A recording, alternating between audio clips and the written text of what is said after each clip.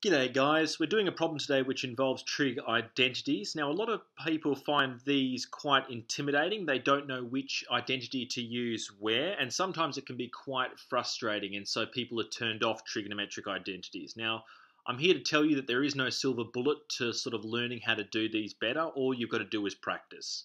So let's get to it.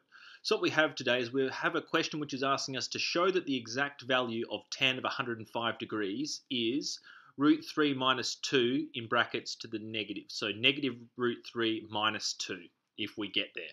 So what we need to start with is we need a trigonometric identity that is going to allow us to add the angles which we already know the exact values to, say 0, 30, 45, 60 and 90.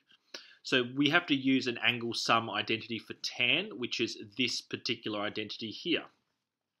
So what we're going to do is we're going to break this 105 down into two values or two angles which we know the exact values of, and they're going to be 60 and 45. So what I'm going to do is I'm going to start by going, well, the tan of 105 degrees is equal to the tan of 60 plus 45 degrees.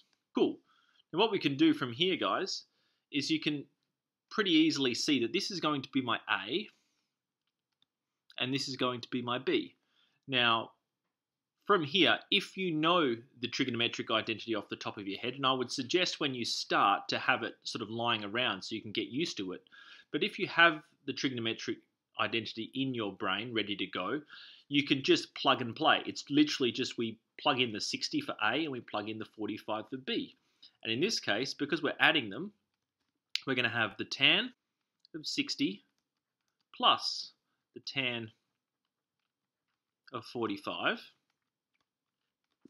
divided by 1 minus the tan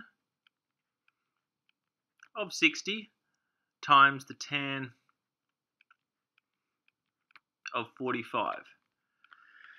Now guys, when you're asked to find the exact value of any trig ratio, you're probably going to get this in a part of your exam which doesn't involve a calculator. So you're going to have to know what the exact values of particular angles are. So from here, guys, what we're going to do is we know that you're supposed to know that the exact value of tan of 60 is the square root of 3. And we're going to plus the exact value of the tan of 45, which is just 1.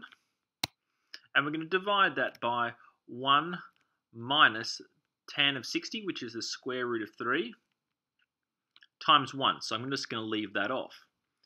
So this is what we've got to start with, guys. Now, as you can see, the answer that we've got up here doesn't involve any kind of denominator. So we're going to have to rationalize this denominator. And what that means is we're going to use the difference of perfect squares to, in effect, get rid of this square root here. So we're going to times this by 1, but it's 1 in a special way. We've got 1 plus root 3 over 1 plus root 3. So this is the equivalent of timesing it by 1. So what we're going to do is we're going to be able to get an equivalent fraction just without a surd in the denominator. So once we've got that, what we're going to do is we're going to multiply out that denominator first. And what we have is 1 minus 3 in the denominator. And in the numerator, we have the square, if we're going to use our FOIL method, we have the square root of 3 plus 3 plus 1 plus the square root of 3. Cool, so we can put our like terms together, and in the denominator we have negative 2. And in the numerator we have 2 root 3 plus 4. Cool. So from here, guys, what we're going to do is we're just going to use a little bit of algebra to make this look like this. So what we're going to do first is I'm going to factorize the numerator by 2.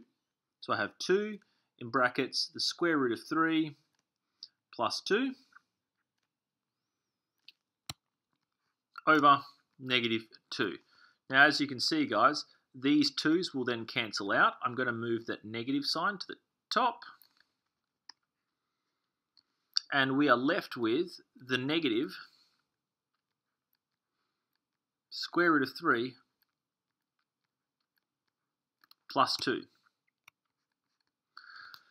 So guys, basically with these trigonometric identity problems, if you have a good handle on your exact values for sine, cosine and tan, and you've got a good idea of what all your trigonometric identities are, for example, if you have this trigonometric identity in your brain, then it shouldn't be much of a problem.